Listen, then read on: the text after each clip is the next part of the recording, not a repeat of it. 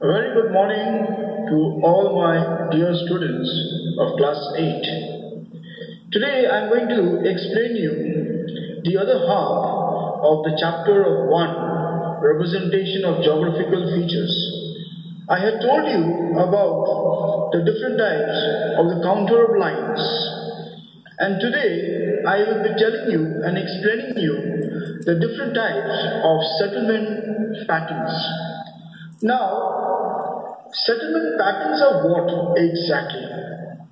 Settlements are the groups of human dwellings. They may be in the rural areas or urban areas, generally thick, dense settlements which are found over the fertile plains. Now, what do you mean and what do you understand by the word fertile? Fertile means where the crops can easily grow a lot. And there is a wide river valley. The settlement patterns which are thinly populated areas, which occurs in areas of the poor, thin soils, forested areas, over flat hilltops, and in the desert areas with poor vegetation.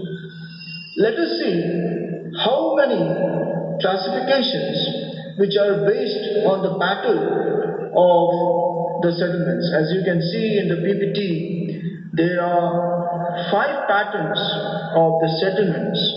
For example, number 1, which is in the yellow color, which is the temporary settlement.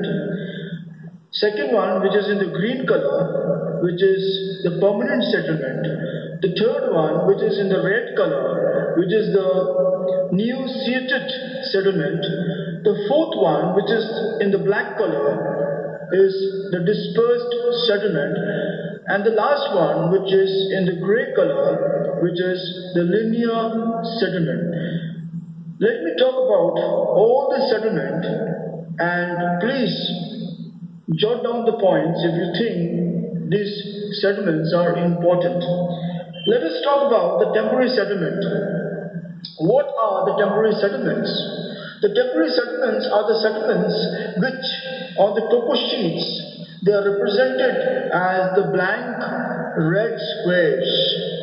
And these settlements are found in harsh climatic areas where hunting, food gathering and shifting agriculture are practiced.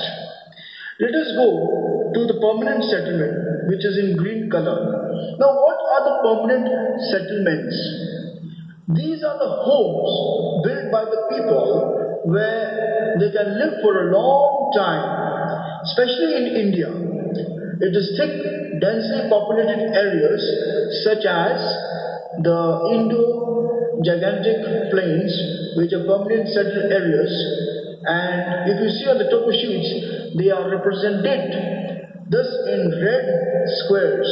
And most of these settlements are assumed in certain pattern which are in relation to the area where they grow up. Then we come to the third one, which is in red color, new seated settlement.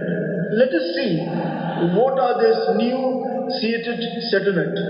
These are generally, which is generally like clustered around a well or a temple or a junction of roads.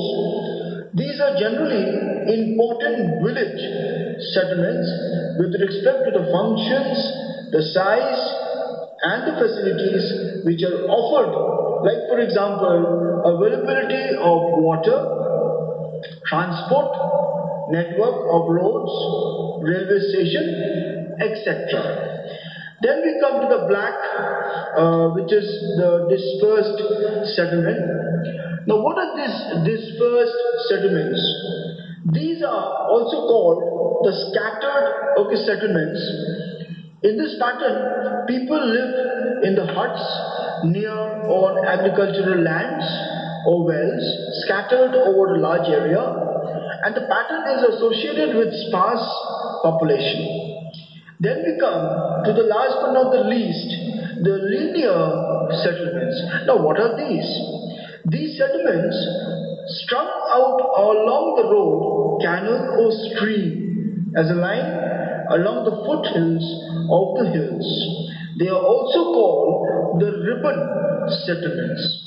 So I will be up here, my dear children. Tomorrow I will be explaining you the principles of map interpretation which are followed by physical features, drainage features, land use, settlements, transport and communication, occupations of the people.